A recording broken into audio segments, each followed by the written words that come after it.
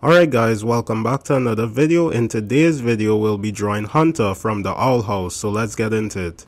First things first, we're going to start sketching in the circle. Then we could go ahead and add in two lines cutting through the circle just like that. Next up, we could start dropping in the left eye, so coming in just like this with this shape.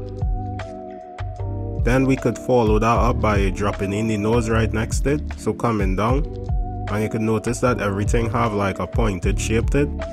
Right, now we could hop over to the right and we could start putting in the right eye, so a similar shape to the left one. Alright, cool. Then we could just add in the rest of the details around the eyes. Afterwards, we could head over and drop in both the iris and the pupils for both eyes. And then we could go ahead and shade that in. Next, we could start putting in the left eyebrow, so we just going in drawing in the shape. Then we could shade that in. Next, we could go over to the right and we could start dropping in the right eyebrow. Right, so just like that, and then we could shade that in also. Now we could head down and we could start putting in the bags right underneath Hunter's eyes. And then we could just drop in the mouth right underneath that. Okay, starting with the face now. On the left hand side, we could come down with this line and we just go and bring it all the way down, and we will make our way all over to the right hand side, and from there we could start dropping in Hunter's pointed ears. So just like that, just add in the details right here, and then we'll put like a little triangle shape right at the end there. Next, we could hop over to the left hand side and we could put in the other ear, so just like that. And then we could start bringing this line up by the forehead, and we'll stop right there for now, and we'll head down and just put in this this mark on the left side of his face, so it's coming in like a curving triangle right here. So that's just for his scar. Alright, so now we could head back over and we could start working on the hairline. So we're gonna come down with this point for the widow's peak right here. Then we'll bring this line all the way over here, and then we'll curve down for the sideburns right there. Now on top, we could start working on the hair, so we're going to curve slightly up, and then we just go and bring these rest of hair strands coming down all the way to the back of the head right here.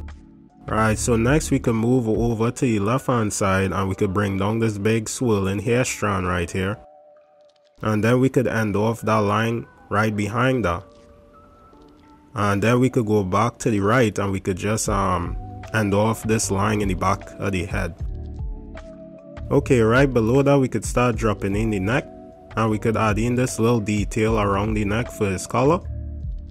And then we could just put in this line curving around the neck for his hood. So just like that. Alright, so now on to the body, we could just bring down this line right here coming down. And we'll stop right here and we'll put other line coming across horizontally for the waist, and then from there we will continue lying down.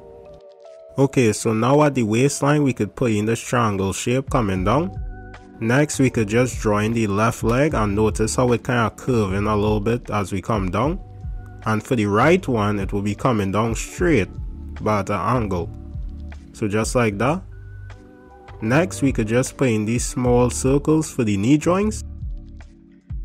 And for the feet, we could drop in two triangles, and notice how the left one, the triangle facing towards us, so it's at a different angle. Funny, triangle angle. Okay, so next we could start working on the arms, so right on top here. So we could bring out these lines and notice how it angling to the back.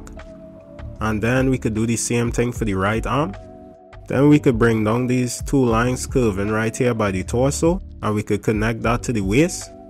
And then from here we just basically thickening everything up. So we're going to add some thickness to the legs now. So just like that. Alright, cool. And then we could add the final touches in the back, which is his cape or his robe. But wait guys, we ain't finished yet. We still need to add the rest of the details to the clothing. So what we're going to do now, we're going to just lower the opacity of this layer, and we'll create a new layer above, and we could start adding in the rest of the details. Alright, so now we can move on to working on the hood. So we just go and follow the initial guideline underneath. So just like that. And then right in front we could put in this triangle shape for like the necklace, I believe it is.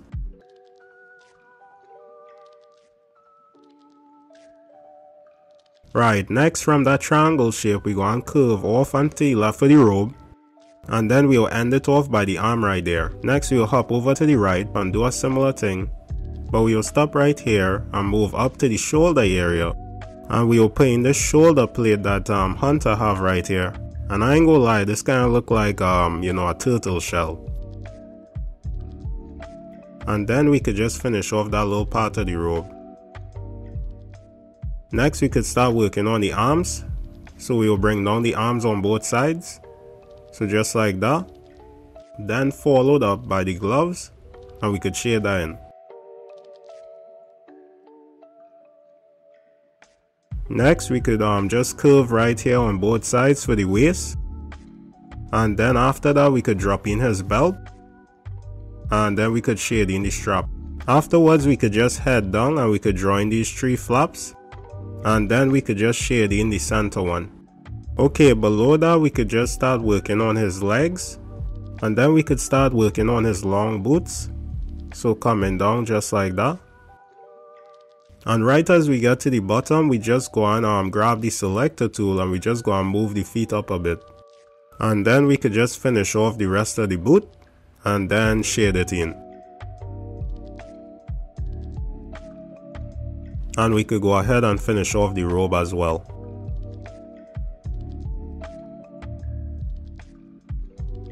Afterwards, we could just go in here and just erase some of the guidelines.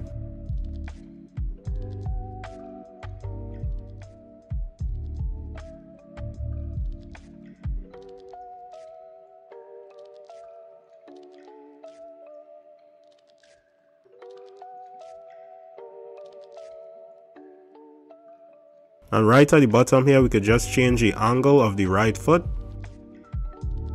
And then we could just shade in the rest of the areas right here. Alright, cool guys, we finished with the cleanup sketch. Now we can get into time lapse to do all the inking and we'll be back.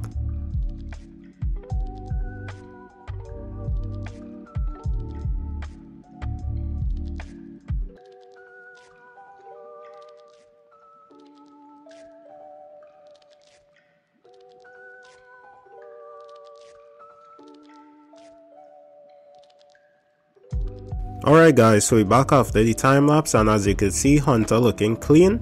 Now we can move on to adding in all the colors.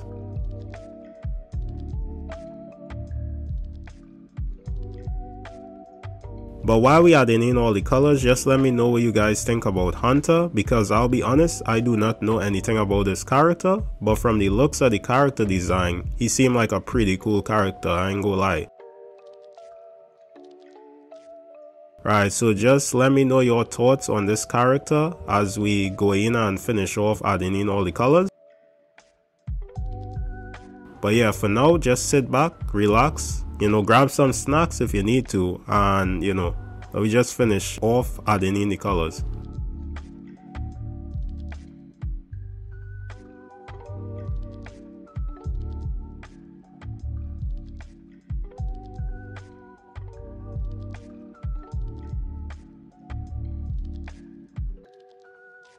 Alright guys, so we finished adding in all the colors. So before we move on to doing all the shadows, we just go and grab the liquify tool and just adjust the area by the belt right here.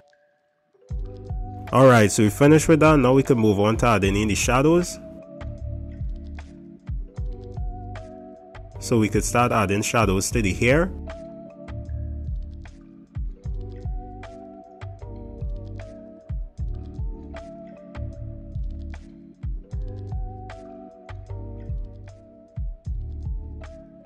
Then we could start adding shadows to the ears. Then we could add some shadows to the jaw right here. And then underneath the neck. And right underneath his eyes we could put in his eye bags.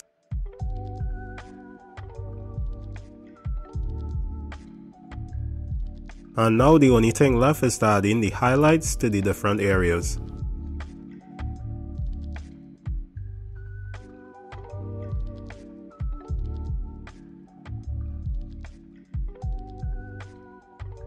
So just like that. Alright guys, so we finished, and you know what coming next. Wait, you don't know? Well, now me tell you. And bam! There you have it guys, the final illustration. Hope you learned something, hope you enjoyed, and I hope to see you guys on the next one. Alright, see ya.